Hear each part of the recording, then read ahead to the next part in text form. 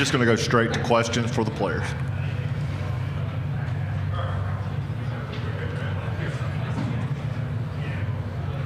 For Jameer, can you take us through that moment at the end of the game? Obviously, you shared a moment with Coach and then embracing all the guys on the bench. What was going through your mind at that point? Really just reflecting on the year. And I feel like we had a great year and, just proud of this group overall. So just reflect on it. It was a lot of emotions at the time, but I was really just reflecting on the moment and the year that we've had. For Juju, obviously a lot of development we've seen from you throughout the year. Can you kind of take us through what this year has meant for you in terms of building for the future?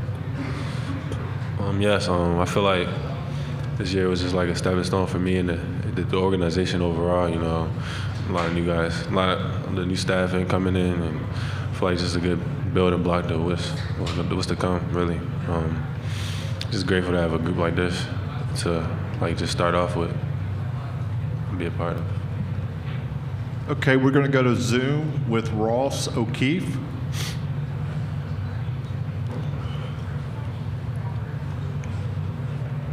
Dan Tortora.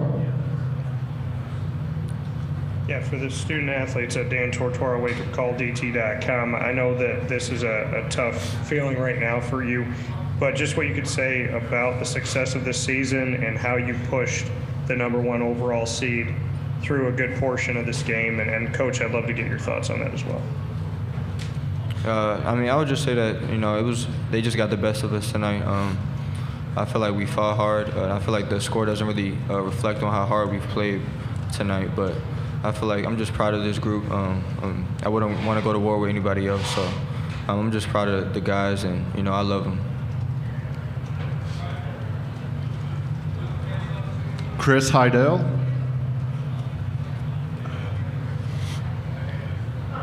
Hey, this is Chris Heidel from Herberton Radio in Baltimore. Sorry for the tough loss tonight, guys.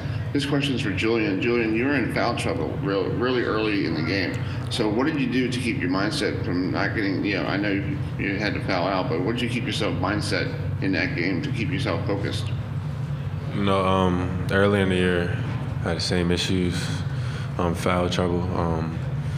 The mindset I try to go into when I'm in the game is just keep the same energy. Don't lose any focus or don't get down on myself and keep playing the game. Keep playing my game, and I feel like if I don't shy away from contact or physicality, and then I'll be good. I feel like when I get fouls, I gotta keep the same physicality and just keep playing. I understand that just comes with it, and just leave some plays alone, like a short over the back call, and just don't gamble, don't swipe down on some things, and just gotta learn from that and build on. Up front. Jameer, you made the decision after last season to come play for your hometown school. What are you going to remember most about putting on that Maryland jersey this season? Just representing Maryland. Just a great university, and our fan base has been rocking with us all year. So I wouldn't want to go to war with anybody else. So I felt like it was a great decision, and I wouldn't trade it for anything. Nick Alvarez, AL.com. Jameer, how frustrating it can be to drive inside and kind of get caught up in the length that Alabama has on defense? Yeah, they're very athletic, and that's just something to work on, something to learn from. Just playing on 2 feet and just making better decisions in the lane. But they're very talented, they're very athletic, and they challenge every shot. So I feel like they did a good job of protecting the rim. Right here. Mike Adula, Tuscaloosa News. For Julian, you were not the most popular guy out there tonight with all the Alabama fans in attendance. What was that like for you, knowing that you were getting booed heavily every time you touched the ball? Did that kind of fire you up, or was it just like another road game for you? Yeah, it's pretty much just like another road game. Playing in the Big Ten, I'm kind of used to stuff like that, kind of used to hard crowds, and I typically don't really, typically zone them type things out and focus on the win. Okay, players are dismissed. Thank you. You know what I'm saying? I'm tired. Can we get changed? I appreciate that. Okay, we'll start in the front with these two. Coach, kind of a cliche question, but what was the message to the team after the game tonight?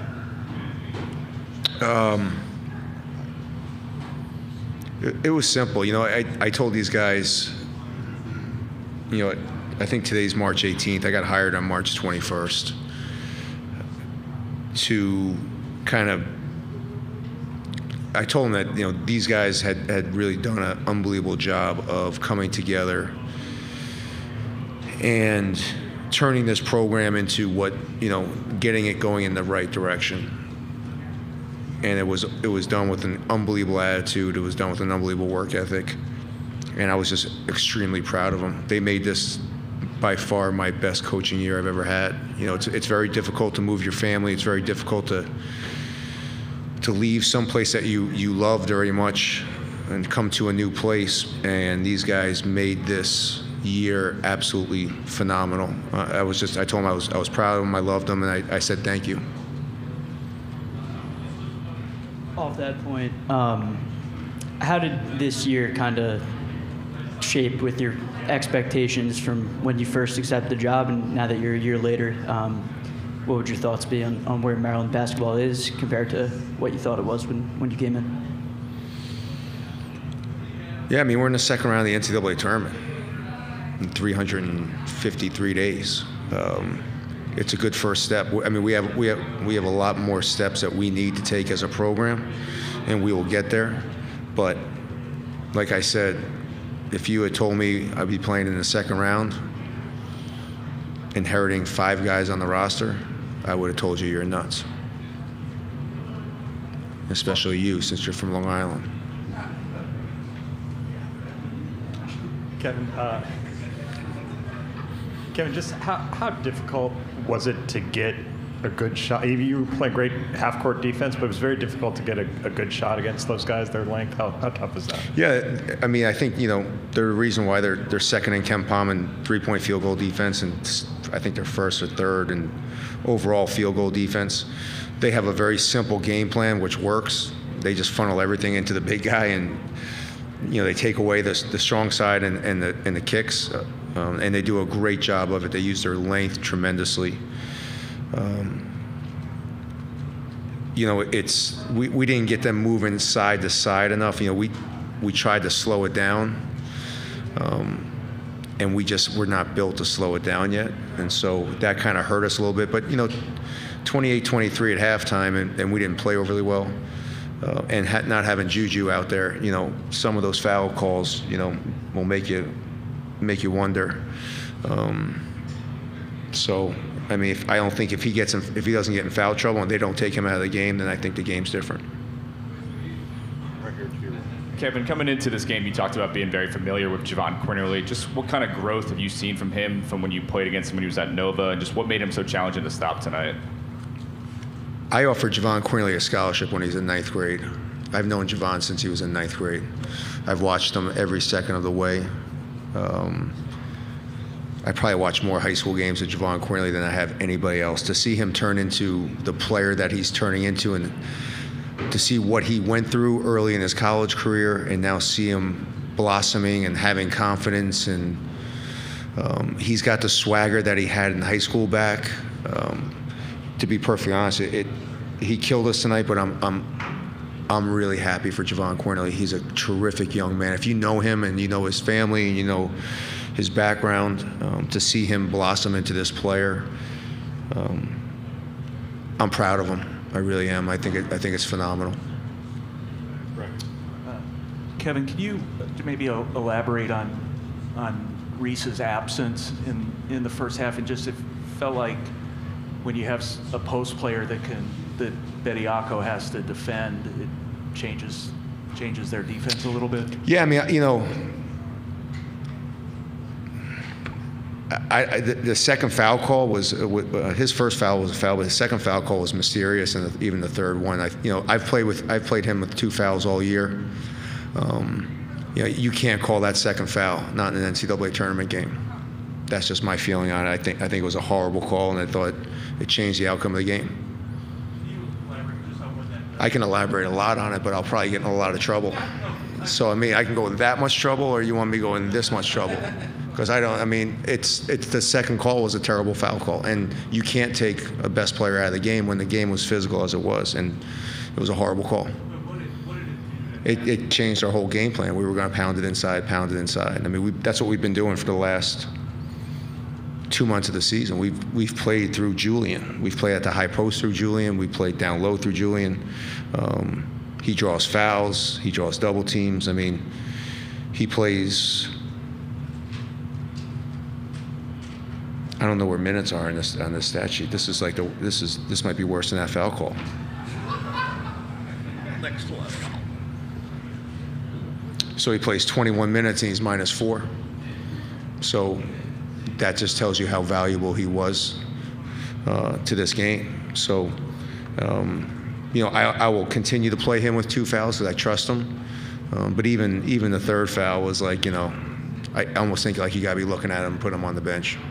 That's how I feel. Very back. Brennan Quinn with The Athletic. Kevin, I think it was like a 31 possession game in the first half, which you probably felt pretty good about, on pace for 62. Like, I'm not sure what it ended up as, but like, how difficult is it to do that for 40 minutes against that group when they kind of come in waves? To be honest, I think you're going to have to play that way to beat them. I watch Houston. I think Houston's got the defense that they can get up and down. They have the one-on-one players that can probably play with them. I think Mick. Did UCLA win? I think Mick has the talent that can run up and down with them a little bit. They have, they're coming off the bench, with 7'1", 6'11", 6'8",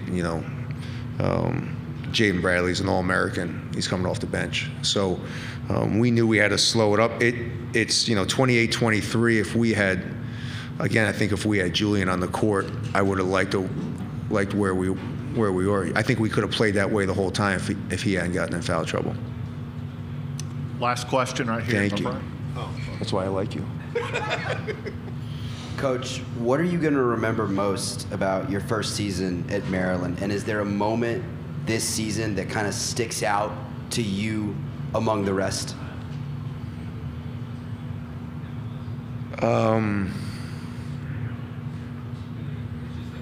What am I going to remember? What? I'm going to take away that this was by far the best team I've ever had to coach. Again, moving your family going through stuff is unbelievably hard. Leaving a place that you loved and you helped build. This team for me made coaching really fun, and I enjoyed this. And it sucks to lose, and I hate losing, but I'm proud of these guys. I'm proud of their effort. I'm proud of what they did. I'm proud of. We had 3,000 people at our first game at Niagara, and we sold out 8 straight consecutive games. I mean, I'm proud of the way people look at Maryland basketball right now. It's because of these young men and the hard work they've done. So that's what I'll take away from it. It's now 1 o'clock in the morning. So no newspapers getting in, no nothing. I don't know what we're doing here. You guys are like crazy, man. I'm getting on a plane and going home. Thank you very much for everything. You're a pleasure. No Zoom this time. No.